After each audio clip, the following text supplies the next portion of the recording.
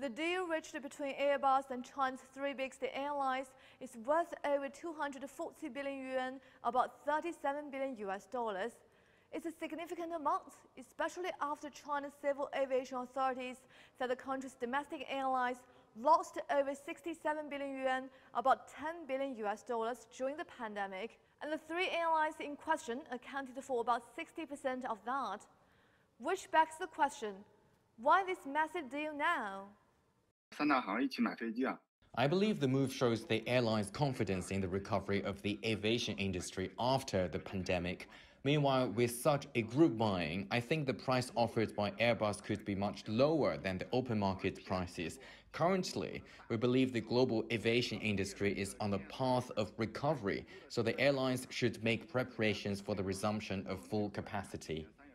Documents released by the airlines reveal that 292 planes were ordered in total, and all of them are Airbus A320 neos, which stands for the new engine option. Of these, China Eastern will take 100, and Air China and China Southern Airlines 96 each. They are expected to be delivered between 2024 and 2027.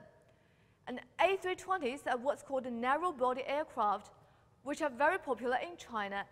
In fact, about 4 in 5 passenger craft in China are this kind. So what's different about the neo?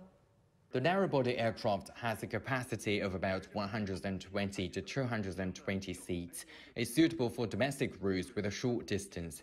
Wide-body aircraft are mostly used for long-distance flights, such as international itineraries. According to Airbus, compared with previous generations of models, the A320neo aircraft will show a significant improvement in fuel efficiency and environmentally friendly features. The A320's major competitor are the 737 made by the US plane maker Boeing and the C919 developed by Chinese manufacturer Comac, and both are the narrow-body kind.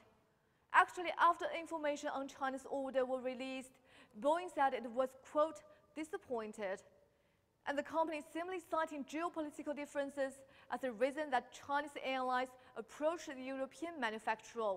It is, of course, a big blow for Boeing, as Airbus and Boeing are two arch-rivals in the global market, and China Southern Airlines says it won't purchase any Boeing 737 MAX by 2024.